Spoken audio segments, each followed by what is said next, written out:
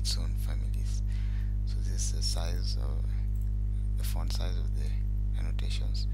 I wanted to give grades on the elevation, so you say okay, and the same way you have to select the chain or the segment upon which you skate out the feature.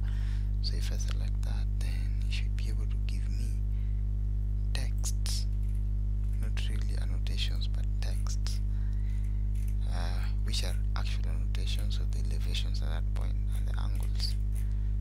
And it looks quite detailed from here, and you can do the same for this road.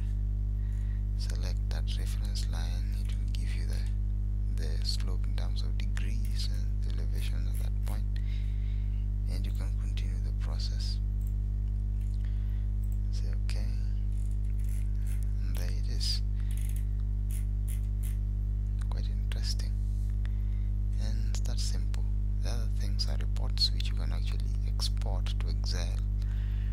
Reports of the gross area, what has your street done to your site, what is the gross surface area, the gross volume, the base volume, and stuff like that. You can actually export this as a text file or a tab delimited text file, and you have your data. Yeah. And the other tools you can play around with are tools like point wipeout, which actually clear out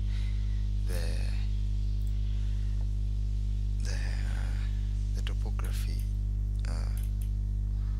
or the contour points, which actually give the topo its heights at different places. And sidewalk is just a sidewalk, parking is just a parking, retaining wall is forever retaining wall, and thus